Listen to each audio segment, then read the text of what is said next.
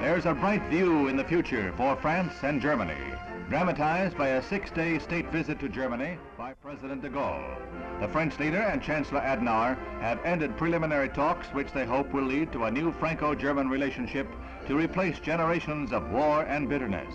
From Bonn to Cologne, where he attended services at the famed cathedral, de Gaulle drew enthusiastic crowds, a significant harbinger that a pact may be close to becoming a reality.